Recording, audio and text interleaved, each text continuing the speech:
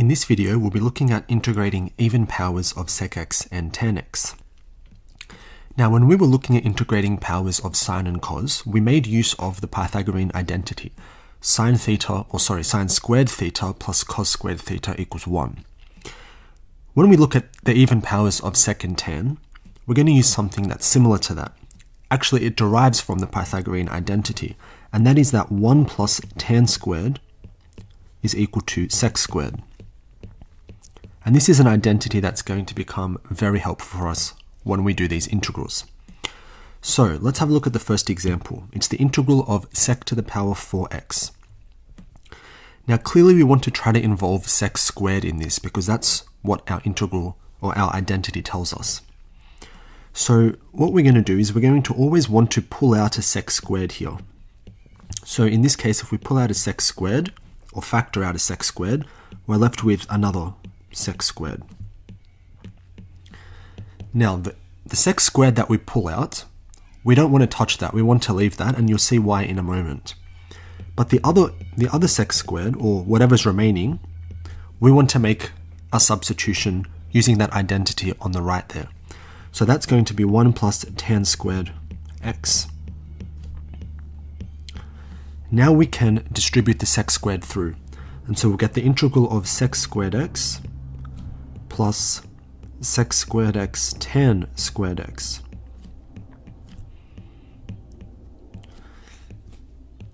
Alright, now I'm going to split this up into two integrals, but this really isn't that necessary. You might be able to write the answer straight from this line already, but that's okay. Let's do it one step at a time. Alright, so we've just split that integral into two separate integrals. The first one is a standard integral. That's on your integral sheet, and you should know that that's just equal to tan x. The second one, you might be able to make a mental substitution, but if not, let's make a regular substitution, a u substitution here. This sec squared here, this is actually the derivative of tan. And here, so we have f dash and fx to the power n. So the substitution we would make is u equals f of x, which in this case is tan x. Differentiating will give us du on dx equals sec squared x. And from that we can get that du is equal to sec squared x dx. So now we can make that substitution into our integral.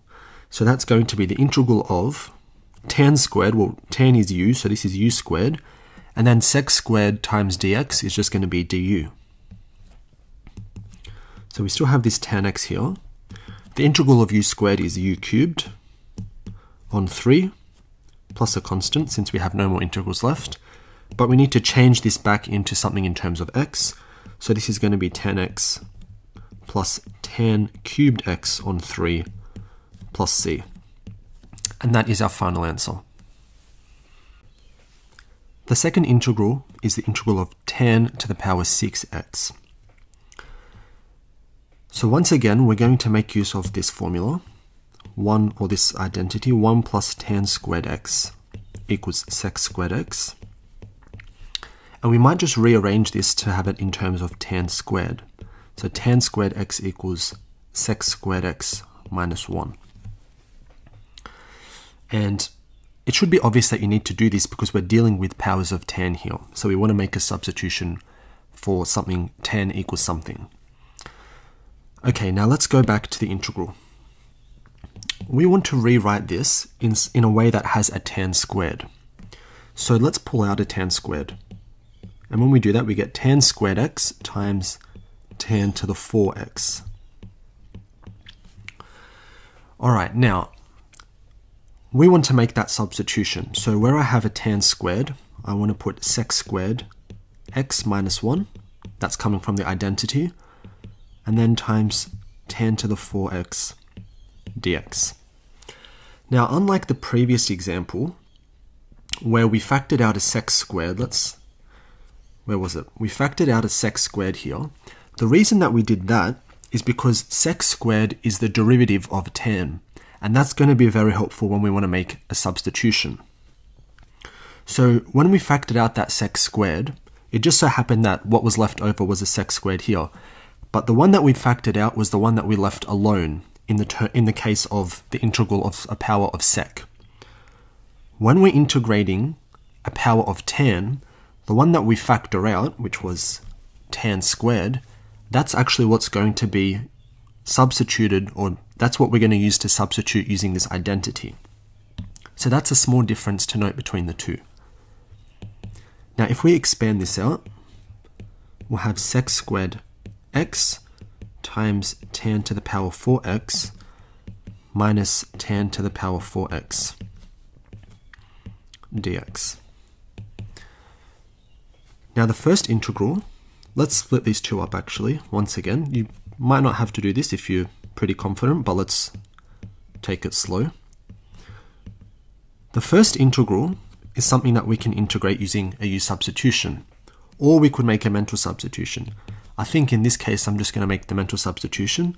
I can see that this is f dash of x, and this is f of x, f of x to a power. So when I integrate that, that's going to be tan to the power 5x divided by 5. And now I have to deal with tan to the power 4x. Well, this is another even power of tan, so I'm going to do the same trick. I'm going to factor out a tan x, tan squared x I should say, and I'm left with a tan squared x. And then once again, I'm going to make my substitution, and I make my substitution with the tan squared that I factored out, which is this bit. So I get tan to the power 5x over 5 minus the integral of, this now becomes sec squared minus 1 times tan squared x.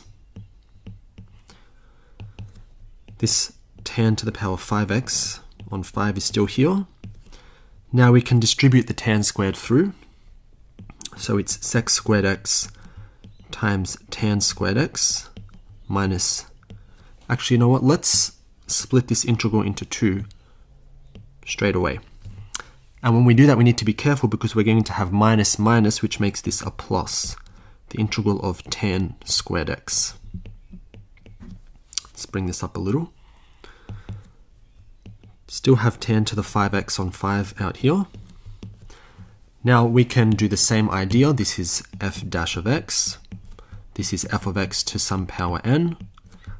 We could make the substitution u equals f of x, and if we did that, this would give us, not sec, it would give us, let's put that power n back, it would give us tan cubed x on 3, and then this is an even power of tan again, and so we apply the same trick. We factor out a tan squared, well, it's already factored out for us, and then we substitute sec squared x minus 1 dx. And now we can integrate everything. Tan to the power 5x on 5 minus tan cubed x on 3 plus the integral of sec squared, which is tan x, minus the integral of 1, which is x, plus a constant. And that is the final answer. So to summarize what we've learned in this video, the first part, if we're integrating an even power of sec x, we have to factor out the sec squared x, and then we leave this alone. Remember, this is the part that plays the role of the derivative of tan x when we want to make our substitution, so we leave that bit alone. The remaining factor, so what's left over, we then use the substitution sec squared equals 1 plus tan squared, and I've sort of shown you in a general way how to do that here. After that, you expand and then make the substitution u equals tan x. The second part, when integrating an even power of tan x, you factor out tan squared x, and then you make the substitution tan squared x equals sec squared minus 1 with that tan squared that you factored out. So it's sort of the opposite of what we were doing with the sec squared. And again, I've sort of shown you the general case of how to do that. And then if necessary, and it most likely is going to be necessary, you repeat this process until you have no more even powers of tan. Okay, no more even powers of 10. At that point, you can make the substitution u equals 10x.